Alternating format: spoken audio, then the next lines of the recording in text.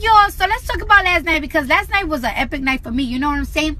Even though I didn't win no awards, but you know what I'm saying? It's cool though, because the people that did win, they definitely deserve it. Shout out to Remy. She contributed to one of the biggest moments in my life, which is going off on Summer Jam stage. You know, she ain't had to bring me out, but she did bring me out. You know what I'm saying? Shout out for her for that. You know what I'm saying? That was real boo.